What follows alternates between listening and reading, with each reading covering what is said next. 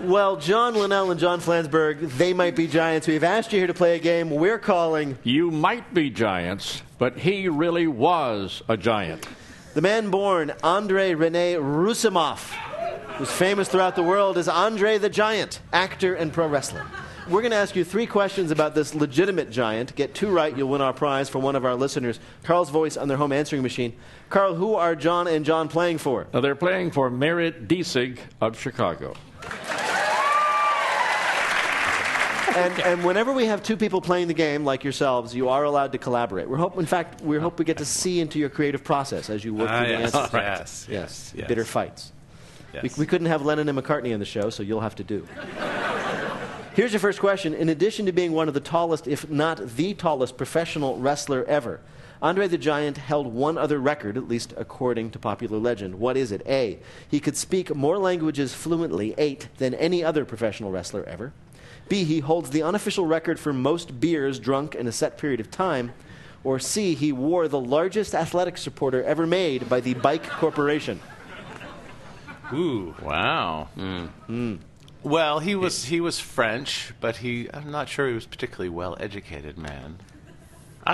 Somehow the beers seems Yeah, the fun, beer seems a little bit obvious, right. and then the unlikely jockstrap thing, but That sounds like a kind of cheap joke that you'd throw in. that might be the double reverse psychology that you guys are working. That's true. Yeah, I'm thinking double reverse psychology. So what's your choice? See? Let's go with C. You're going to go with the largest athletic supporter, and your idea, if I understood that sounds like a terrible idea. was that... No, I'm trying to figure it out. It's the double reverse psychology is that it sounds like it's the sort of cheap fake. joke we'd make up. Right, Exactly. But because it sounds like we'd make it up, it's real. Because we're Yes. trying to fool you into thinking that it's made up because it's really real. Right. Yes. Unless that's just what you want us to think. Exactly. We could have made a cheap joke intending for you to think it was disguised a cheap joke and real, but really it's just a cheap joke. Oh my gosh, am I a butterfly dreaming I'm a human? So what's your choice then? We'll go with C. You're going to go with C. We're lost. No, you were right. It was a cheap joke. It was actually beers is the answer. According to one eyewitness account, Andre once drank 119 beers in 6 hours, which is a record. He then passed out on the floor, and nobody could move him until morning. Still 2 more chances here. This is not all lost. Next question. Andre the Giant had a successful acting career, most notably in The Princess Bride. But what was his first screen role? His first screen role as an actor? Was it A, as Bigfoot in a special 2-part episode of The $6 Million Man? Or B, as the world's biggest baby in a Laugh-In episode? Or C, as Napoleon in a dream sequence in a French art film about Napoleon? I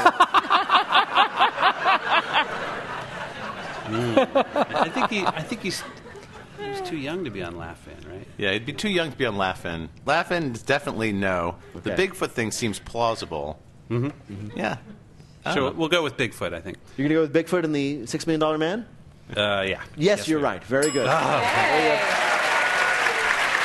He plays a robot Sasquatch built by aliens. All right. Of course. His bionic beer gut. Exactly. This is your last question, and it all comes down to this. If you get this right, you win. Andre may have been inspired in his career by an early childhood encounter with greatness. Was it A, he studied classical mime in Paris with Marcel Marceau? B, playwright Samuel Beckett gave him rides to school? Or C, his first job was being a bodyguard for an aging Mae West? Ooh, it's interesting. Oh, I'm thinking C. Yeah. Mae West? That was Because Mae West probably worked in France a lot. Yes. It just seems completely That one plausible. sounds right. So you're going to go for the bodyguard for an aging Mae West? We're going with that one, yeah. You think that she would like a 7-foot-tall guy? Whatever it takes, Peter. All right. No, I'm pleased to say it was Samuel Beckett, actually. Whoa! Samuel Beckett drove him to school. Now, we can only imagine what those conversations were like.